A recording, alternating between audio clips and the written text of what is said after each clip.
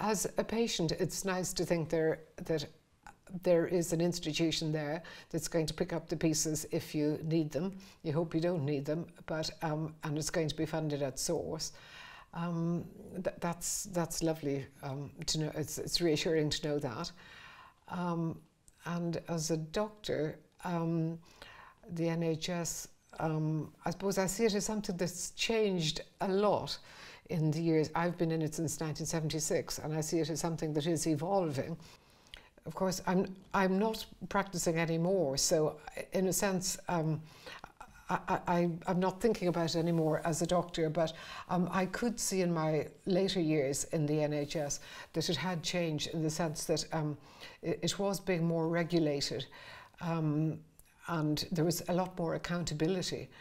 One of the very good things I thought that came in the NHS in the latter years was the introduction of MDTs, where, you know, every patient was being discussed at a meeting with all the disciplines involved in their diagnosis and treatment.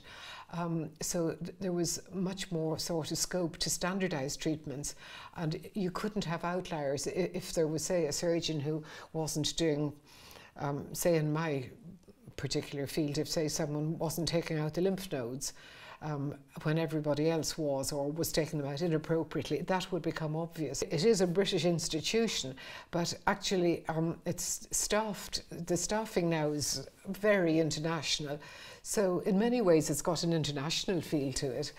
Although it is one of the institutions that the country is very proud of. But from the point of view of actually running it, it's very international, to the point that actually a lot of the even X-ray reporting or imaging reporting is, if you have a scan in Newcastle, it might be reported in Berlin. A lot of the work is outsourced. Ultimately, you're going to have to say, will there have to be some form of means testing, or will taxes have to rise, or I mean, you can put that in different packages, like people being insured. It could be configured in all sorts of ways, but clearly, and more than 9% of the GDP would be required to keep it, to fund health in 70 years' time. So it's very difficult, but it is infinitely more sophisticated than it was in 70 years, and so infinitely more expensive. I'm very committed to fundraising and helping out the NHS, and in 2006, I think it was, I did a fundraiser and managed to buy an ultrasound machine. Do you think that you like free healthcare, or do you like the NHS? I suppose for me they are the same thing.